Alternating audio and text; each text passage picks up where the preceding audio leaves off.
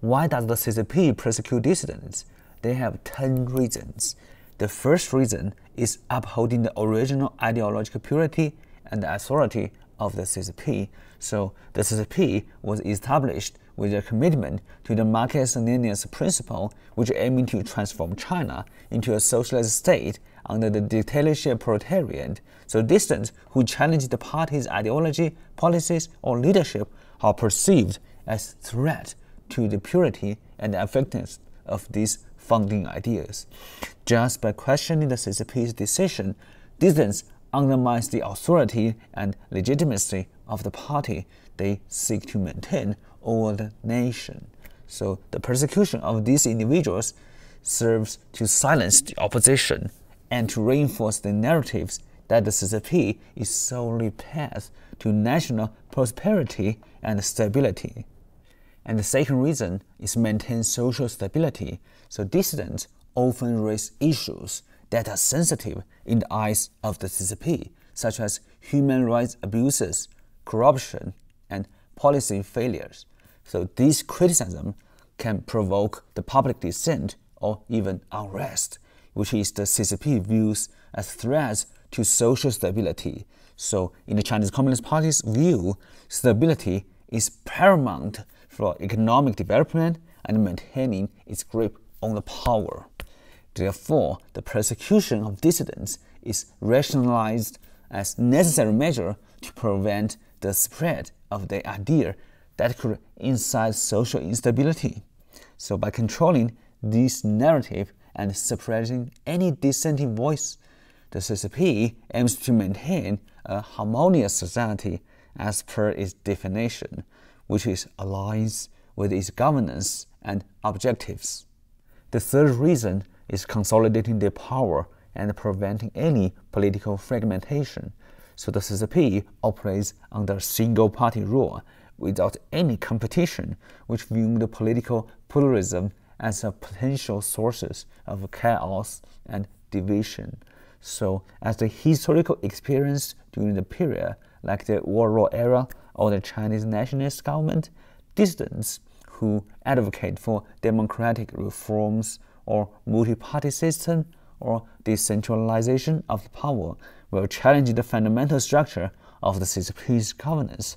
So persecuting these dissidents helps the CCP to eliminate any challenges to CCP's monopoly on its power, which ensuring there's no alternative political movement gain enough momentum to fragment or weaken the CCP party's control.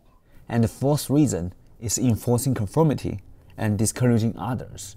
When the CCP persecute dissidents, it is not only silences the individuals directly affected, but also serves as a stark warning to others who might consider speaking out.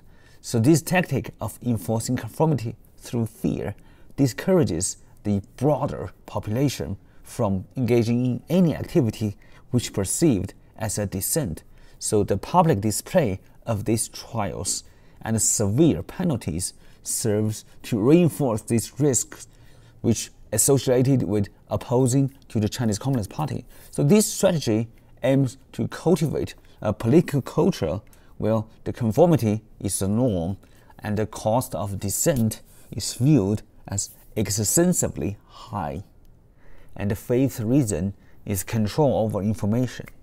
The controlling of narrative and the flow of information is critical aspects of the CCP's governance strategy.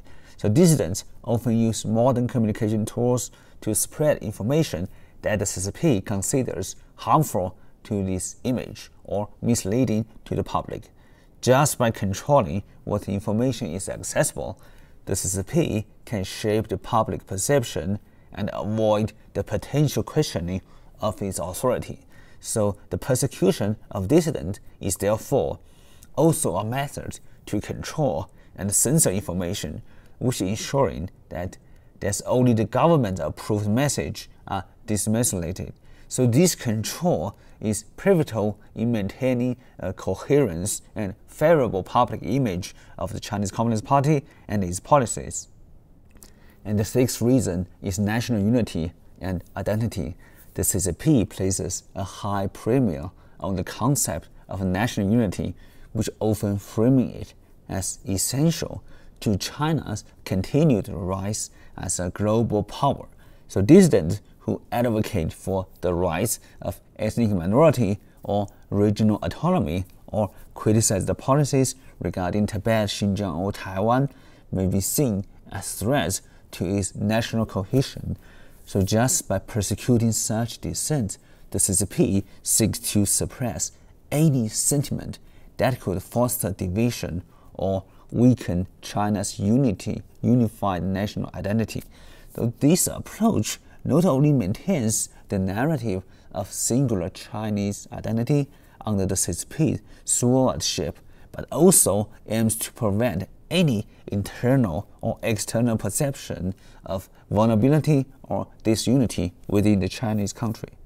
And the seventh reason is international image and sovereignty.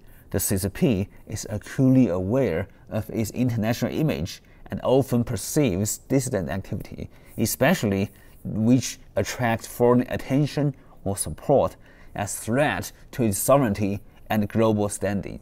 So the dissidents are often accused of being influenced or supported by foreign entities, which framing their actions as part of broader efforts to undermine China. So just by persecuting these dissidents, the CCP aims to signal its refusal to tolerate the foreign interference and its capability to maintain its own internal affairs. So this is not only reinforce its sovereignty, but also aims to deter the international support for dissident movement, which portraying as the support as the intervention of the Chinese domestic governance. And the eighth reason is economic control and development. So the economic stability and growth are the cornerstones of the CCP's legitimacy. So dissidents who criticize the Chinese Communist Party's economic policy or just expose the corruption within the state-controlled industry threaten to undermine public confidence in the party's ability to maintain economics. So just by silencing these voices, the CCP aims to maintain an image of economic competence and integrity. So persecuting economic dissidents can also serve to protect the interests of the party's elite and the state-run enterprises, so stifle the potential reforms or criticism that could disrupt economic stability or the CCP's economic plans.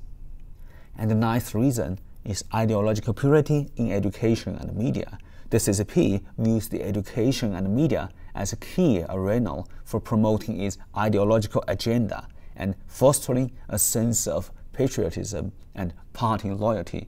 So dissidents who challenge this party's narrative in this sphere can be seen as corrupting in the mind of the public mind, so particularly in the youth. So just by persecuting such individuals, the party aims to maintain control over educational content and media narratives, which can ensure that they are aligned with the official ideology and policies.